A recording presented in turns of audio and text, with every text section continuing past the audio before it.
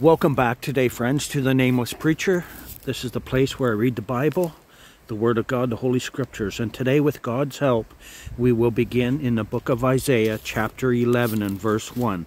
Thank you for being here. Isaiah 11 and verse 1. And there shall come forth a rod out of the stem of Jesse, and a branch shall grow out of his roots. And the Spirit of the Lord shall rest upon him, the Spirit of wisdom and understanding, the Spirit of counsel and might, the Spirit of knowledge and of the fear of the Lord. And shall make him of quick understanding in the fear of the Lord. And he shall not judge after the sight of his eyes, neither reprove after the hearing of his ears. But with righteousness shall he judge the poor, and reprove with equity for the meek of the earth. And he shall smite the earth with the rod of his mouth, and with the breath of his lips shall he slay the wicked.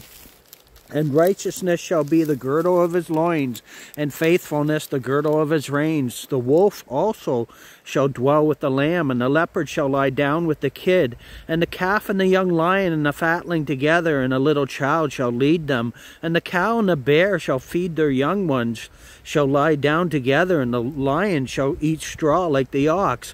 And the suckling child shall play on the hole of the asp, and the weaned child shall put his hand on the cockatrice's den.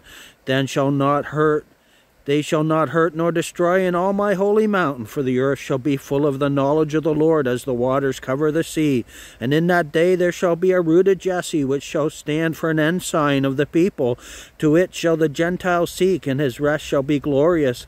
And it shall come to pass in that day that the Lord shall set his hand again the second time to recover the remnant of his people, which shall be left from Assyria, and from Egypt, and from Pathros, and from Cush, and from Elam, and from Shinar, and from Hamath, and from the islands of the sea. And he shall set up an ensign for the nations, and shall assemble the outcasts of Israel, and gather together the dispersed of Judah from the four corners of the earth. The envy also of Ephraim shall depart, and the adversaries of Judah shall be cut off. Ephraim shall not envy Judah, and Judah shall not vex Ephraim.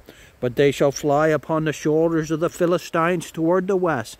They shall spoil them of the east together. They shall lay their hand upon Edom and Moab, and the children of Ammon shall obey them. And the Lord shall utterly destroy the tongue of the Egyptian sea, and with his mighty wind shall he shake his hand over the river, and shall smite it in the seven streams, and make men go over dry shod.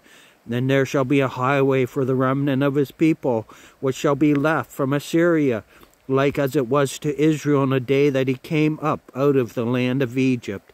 Friends, thank you for coming. That was the book of Isaiah, chapter 11. May God bless the reading of his word to you and to me.